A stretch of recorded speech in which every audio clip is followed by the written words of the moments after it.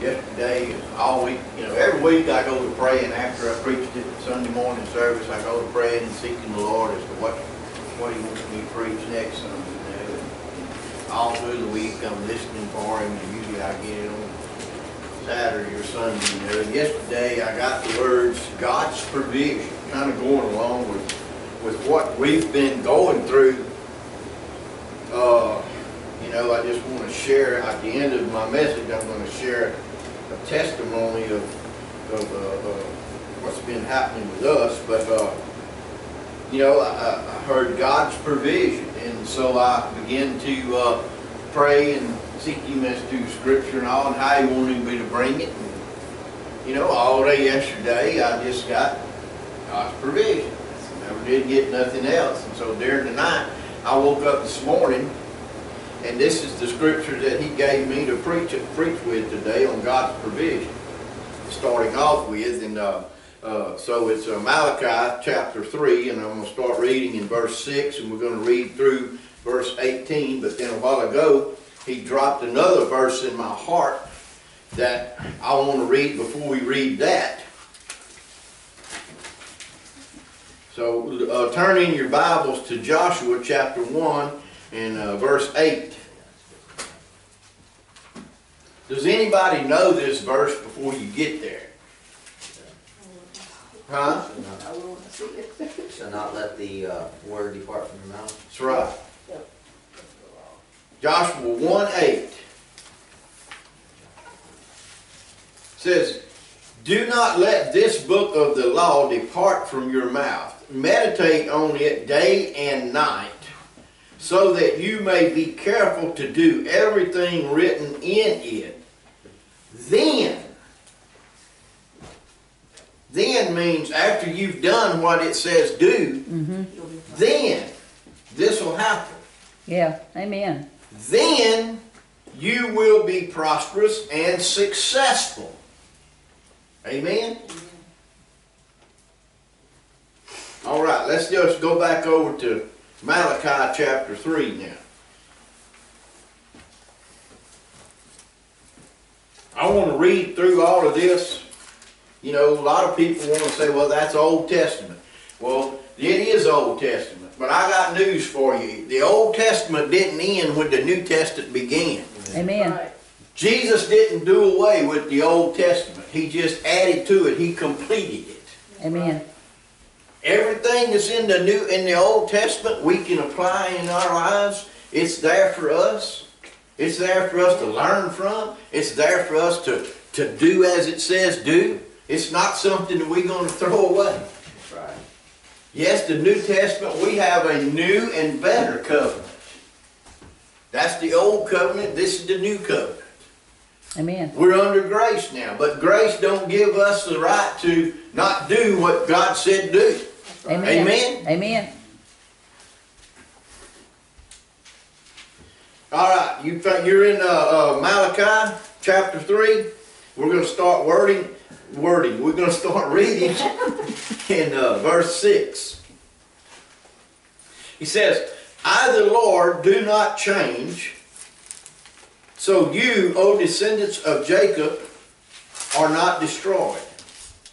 Ever since the time of your forefathers, you have turned away from my decrees and have not kept them.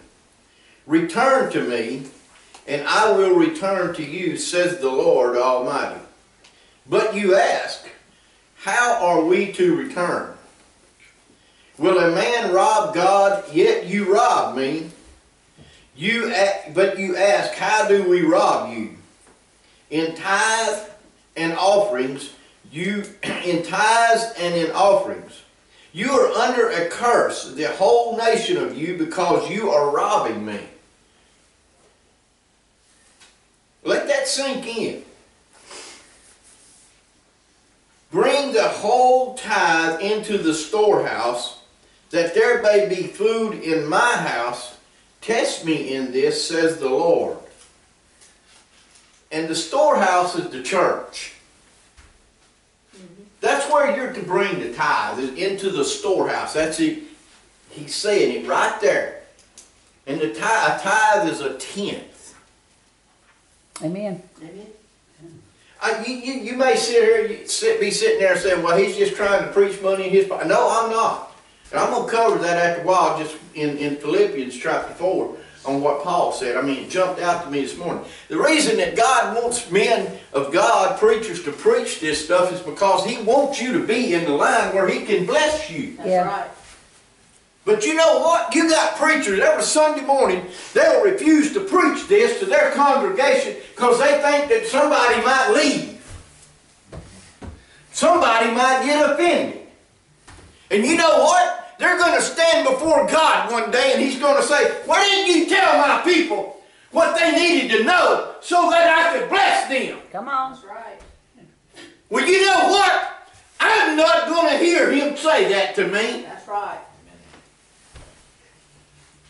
When I stand before Him, He's going to say, very well, son, you did good that morning. You did good with your congregation.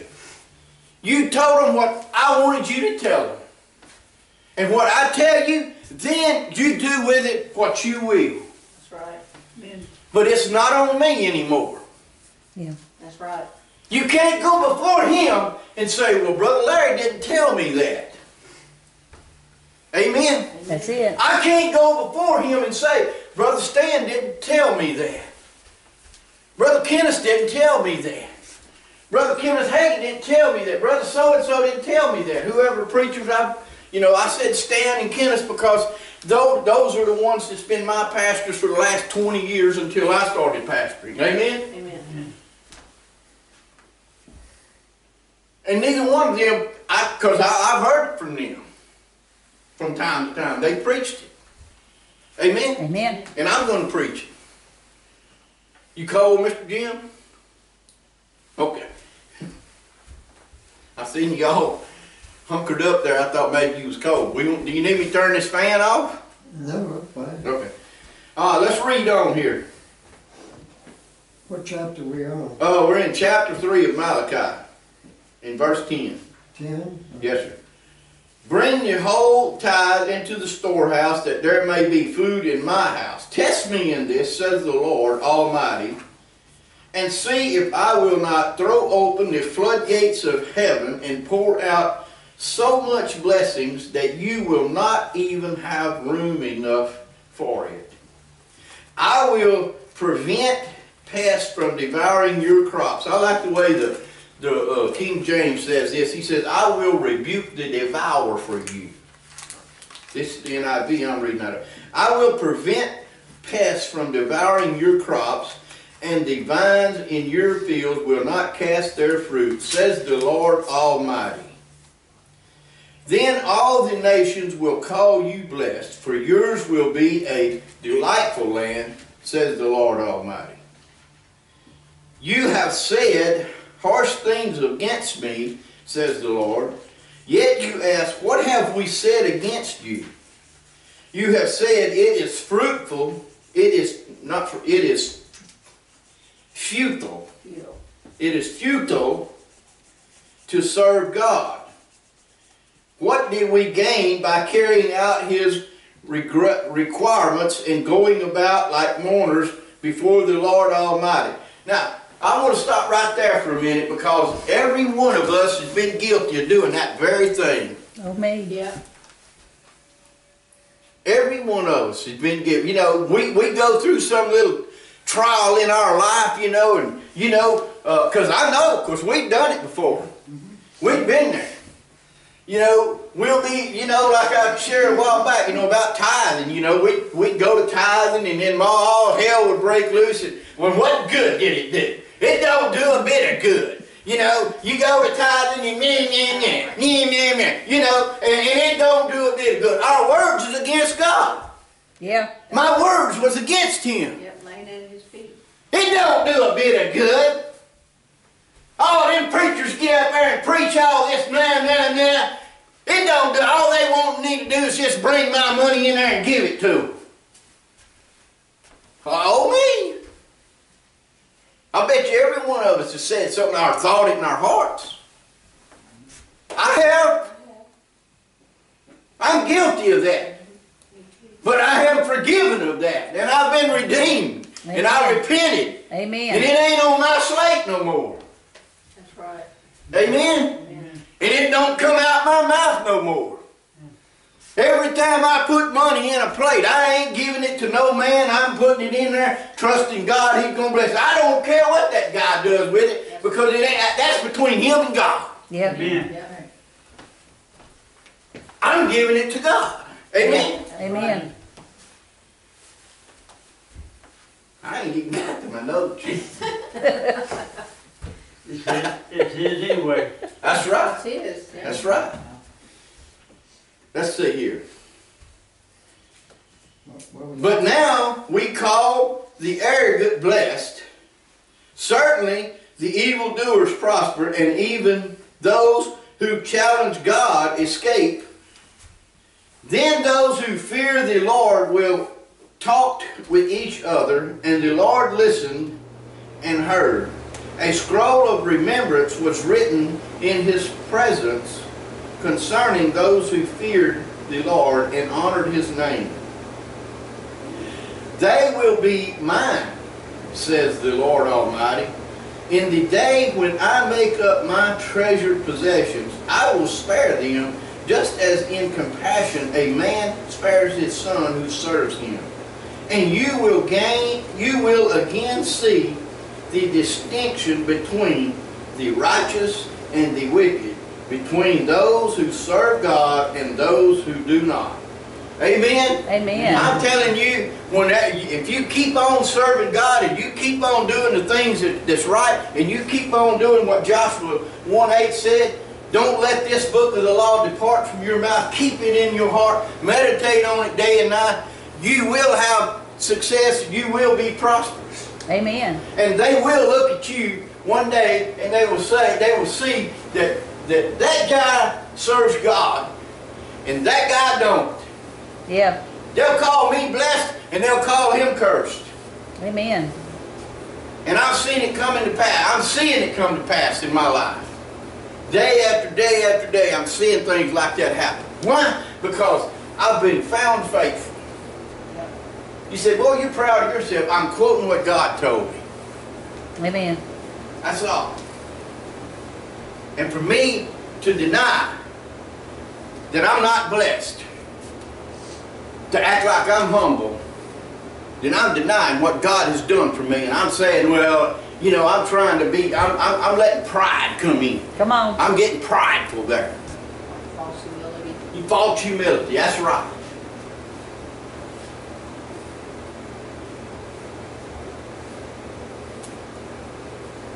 Anyway, God's provisions. And the subject is God's blessings and His provisions.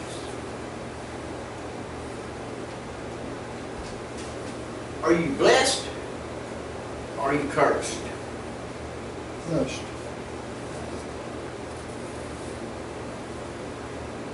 Cursed. I remember when I was cursed, but did not know it. I can remember that. I mean, I remember when we, you know, was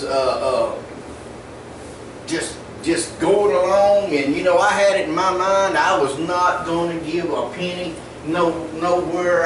You know, we'd go to church, but the offering plate passed in front of me, and I let her just go right on. Like I said a while ago, I wasn't going to give my money to no preacher. You know, I had in my heart that I was giving to man. I wasn't giving him to church. And I was cursed, man. I mean, every time we try to get ahead, something would come against us. What tithing?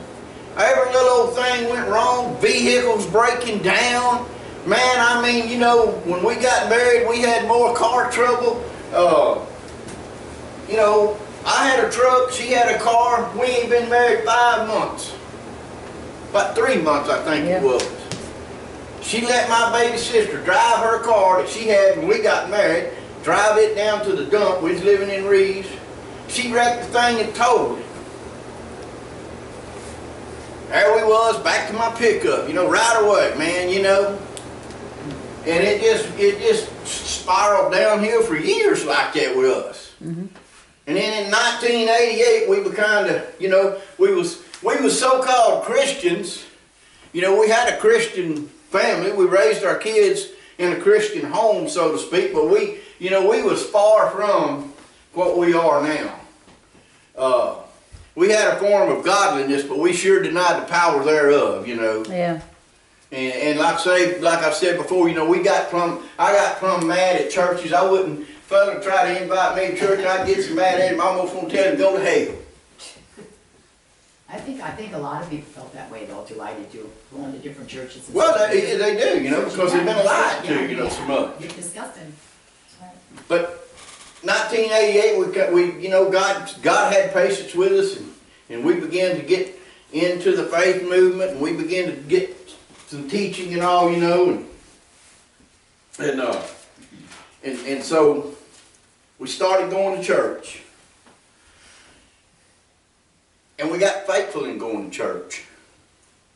That's one thing you need to be. You need to be faithful in what you do. We got faithful in going to church. My kids, and I tell them this now, you know, when they would get up on Sunday mornings, they didn't get up and come in there and say, are we going to church this morning? No, they got up and said, what can I wear to church this morning? Because it wasn't no question about whether or not we was going to church. We was going to church. We made that decision in 90-something, you know, and we started going to church. And, buddy, we started going. It was clockwork. You know, if we didn't show up for something other, people was calling, why ain't y'all here? You know, what happened? You know, something wrong? You know, y'all having trouble? You know, like Brother Jim didn't show up last weekend, but, you know, I didn't know it. He'd called Katie and told her he was going out to a different church. I don't have a problem with it. But you see, I know how faithful he is, and whenever he didn't show up, I was wondering, okay, is something wrong with him or something, you know? And she told me, no, he called. So all of y'all here are faithful. And like, if you don't show up, then I'm wondering, did you have trouble on the way here or something happened, you know? Yeah. Because y'all are faithful to be here. So when you're not here, something's going on. Anyway, I said all that to say, you know, we became faithful in church. Faithful beginning to go to church and all. And by doing that, we begin to get the Word in us. Are you hearing me? Yeah. When you begin to get the Word in you, you're getting knowledge in you. And faith comes by hearing, and hearing the Word of God. Yeah. When you get the Word of God in you and you begin to get faith in you, you begin to get set free. Amen. How's that scripture go? You shall know the truth, and the truth shall set you free. But I like it, it's the truth that you know set you free. Yeah. The truth shall set you free. A lot of people say that, but it's the truth you know that sets you free. And you act on it. Amen. Amen? But we begin to get the Word in us. You know, and we begin to get the Word that, hey, tithing is of the Lord. Tithing is God's thing, you know. I mean, we'd heard it all our life. I was raised Baptist, you know, so, you know, we'd heard a little bit about offering and all. Katie was raised Baptist, probably more devout than I was, you know, to a certain degree. You know, her mama, you know, as far as I know, she still don't miss a Sunday service, you know.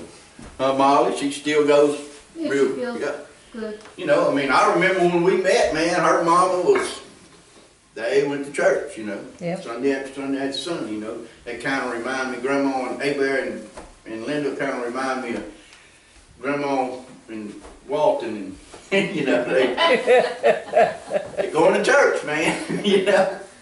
That's what I always thought about it. They're going to church on Sunday, you know, they're going to be there. And that's good. But anyway, we begin to get the Word in us. And we got to finding out about tithing. And how many of you know, when you go to rubbing the hair on the dog's back the wrong way, he gets uncomfortable.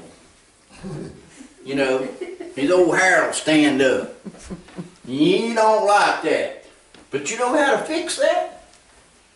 When you're rubbing that hair on the dog's back the wrong way? Go the right way.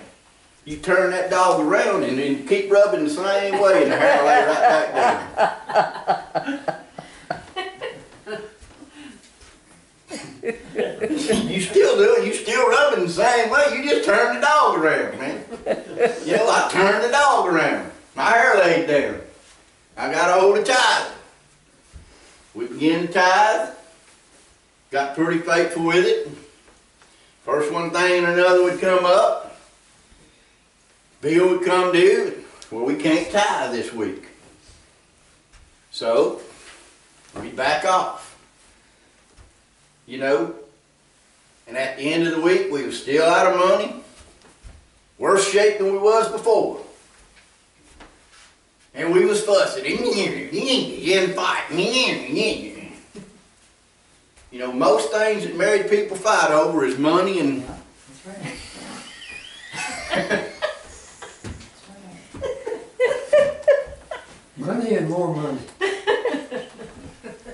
It's the S word. Everybody ought to know. Not me, I'm 77. You used to fight over it. It's not an issue anymore. Amen. Moving right on along. You started it.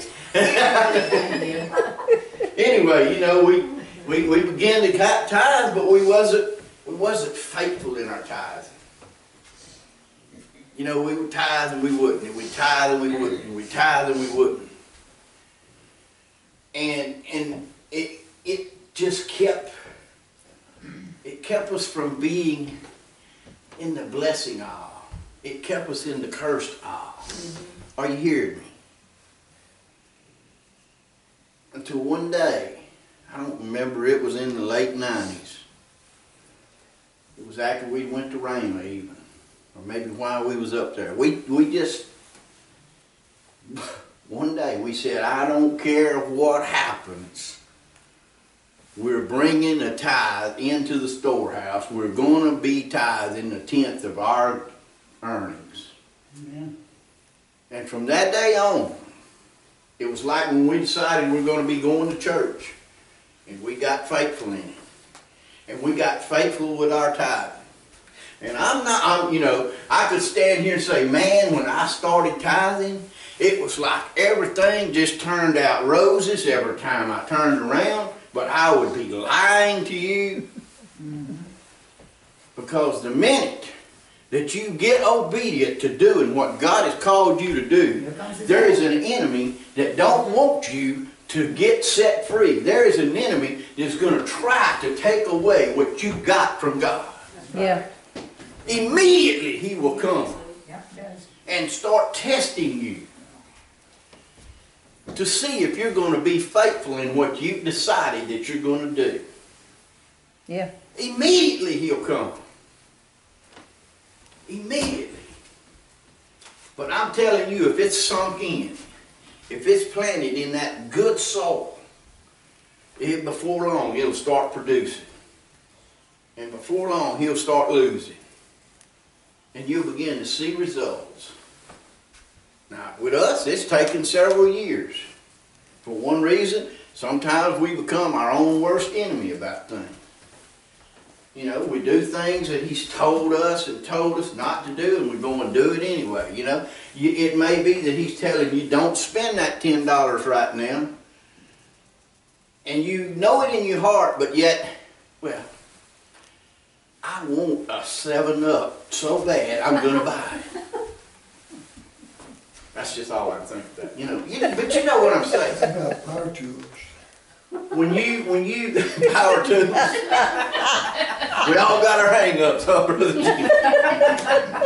I can kind of identify with that. I like tools too. I like to buy tools. But you hear what I said? God knows what's up ahead. Yeah. And if you listen to him, you know, you may think you got to have this today. But he's saying, don't buy it today. Because he knows tomorrow you're going to need to buy a new tire. Amen? That's it. Amen. Yeah. Oh, but I need this dress today. I can't do without these shoes today. I gotta have these blue jeans today. You know? Listen to what the Lord. Sometimes my tongue don't work good with my mind. Listen to what the Lord is ministering to your heart about. Yeah. Amen? Because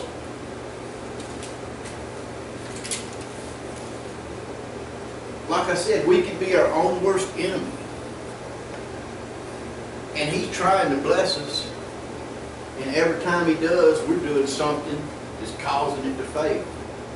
Well, that don't mean that He's not doing it. We're not doing right to let His blessings flow on us, because I believe with all my heart that where it says here, bring the whole of the tithe into the storehouse, and that there may be food in my house. Test me in this, says the Lord, and see if I will not open the floodgates of heaven and pour out such a blessing on you that you will not be able to contain it. That's God talking. He's not lying. That's right. Well, then there's a reason why the blessings that should be coming upon us is not uncontainable to us right now. And I dare say every one of us in here, we blessed. I consider myself blessed, but it hadn't got uncontainable yet. Because I tell you, there's still room in there. Plenty of room too. There's still room. And money's not the blessings of God. Money's just a product of the blessing. Yeah. Amen. That's good. Money is not the blessings of God. It's just a product. We need to get that for sure.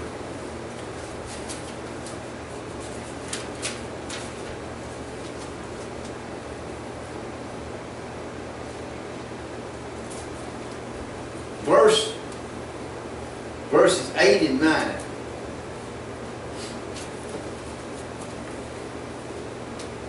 Verses 8 and 9. Will a man rob God? Yet you rob me. But you ask, how do we rob you? In tithe and offering. You are under a curse, the whole nation of you, because you are robbing me. That tells us that if we are not doing what God has said for us to do, in the front of the book there, we read in Joshua 1:8 that this book of the law shall not depart from your eyes, meditate on it day and night, then you'll be successful. This is still part of the book of the law. This is still part of the book that God's talking to us. This is still part of what we need to be doing. And if we don't do it, we're not going to be successful. We're going to be cursed. And He tells us right there we are. Yeah.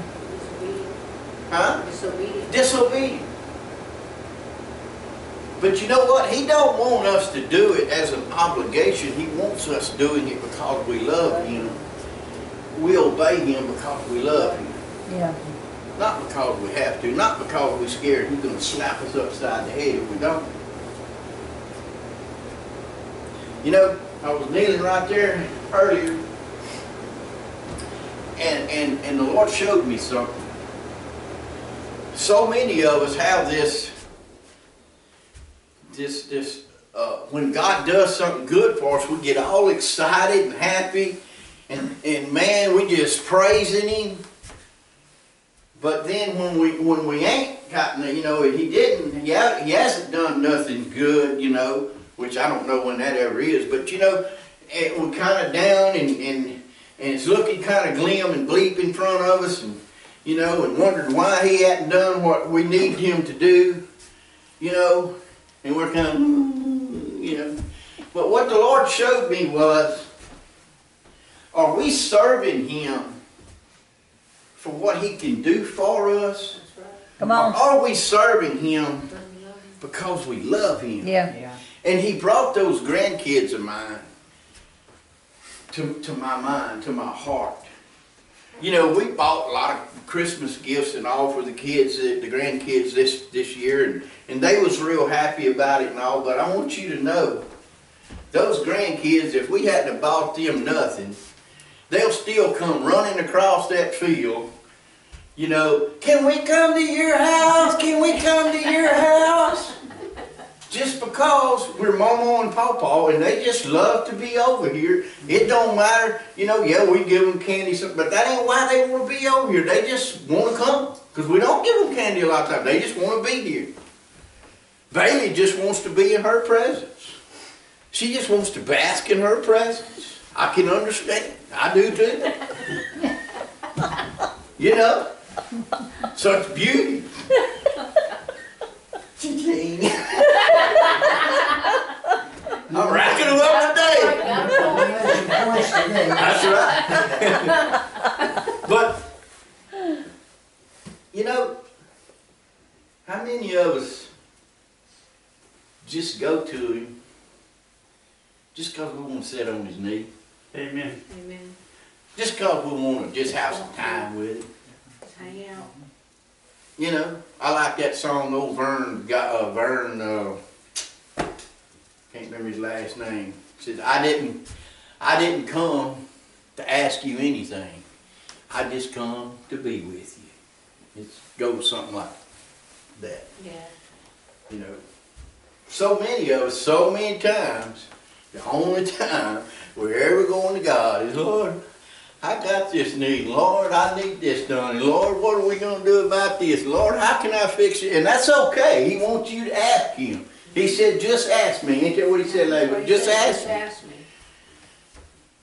But at the same time, he wants to just have a personal, one-on-one relationship with you. And there ain't nothing too little that he's not interested in it. That's right. That's right.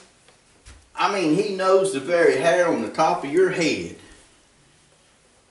They may be few or they may be many, but he knows every hair that's there. I didn't say I was bald. Didn't say I had few or many. There may be few, there may be many, but he knows every one of them. That's right. Amen? Amen.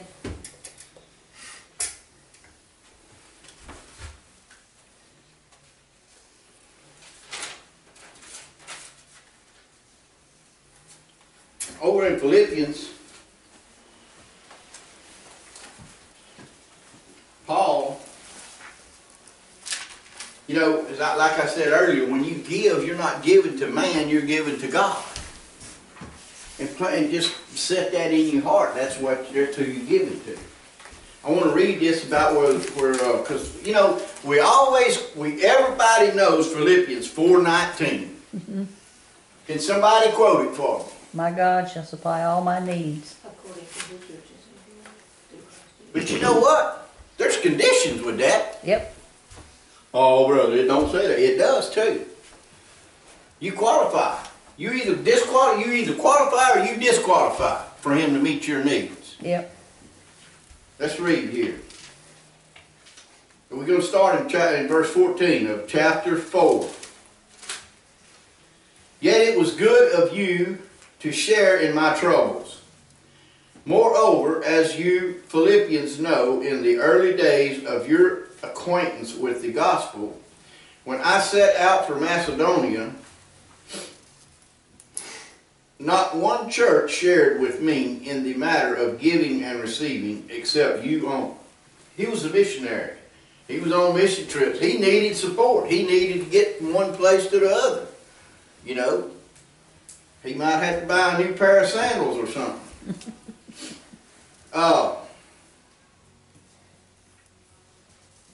Not one church shared with me in the matter of giving and receiving except you only. For even when I was in Thessalonica, you sent me aid again and again when I was in need. Not that I am looking for a gift, but I am looking for what may be credited to your account. Y'all remember when I started this message, I said, I don't want to be held accountable, and I want you to get in the line of the blessings. That's why I'm preaching what I'm preaching today. That's where I'm going with this. And this is what I wanted you to hear. Paul has said, not that I am looking for a gift, but I'm looking for what's going to be good for you. What's going to be counted to your credit. Amen. What's going to put you in the line of the blessing. and get you out of the line of the cursing. Yeah. Amen? Amen.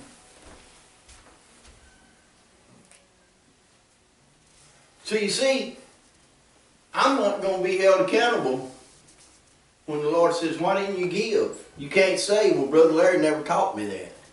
Amen? Amen. Okay.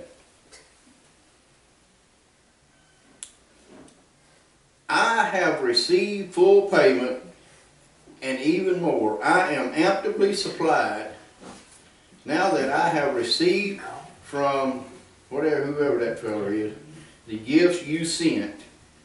They are a fragrant offering, an acceptable sacrifice, pleasing to God. Their offering was pleasing to God. They was giving as unto the Lord. Amen? Amen.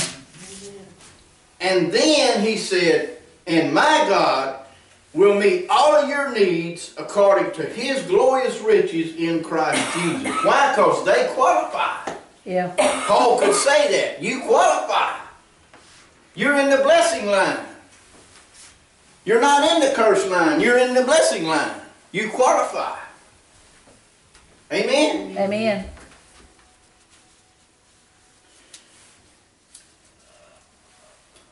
So here's what I want to say.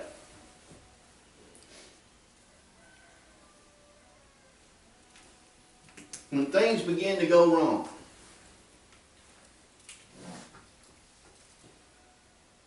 four things. Keep trusting him. Mm-hmm. Keep your eyes on him. Keep your mouth and your tongue on him. Yeah. That's one of the most important things right there, is keep your mouth and your tongue on him. You say, what do you say? I'm saying don't go against him with your mouth. Yeah. Don't go to wondering. Don't go to doubting with your mouth. Your head may be doubting a lot of times. Don't give word to it. Yeah. Give word to only what's in your heart. Let faith be in your heart. And speak what's in your heart. Speak it out your mouth, what's in your heart. Don't speak out your mouth what's in your mind. Because see, the devil's planting thoughts up there. Oh, yeah. And he's trying to steal, kill, and destroy what you've gotten from God. Yeah. So keep your mouth and your tongue on him. And he will turn it around for you. Yes, he will.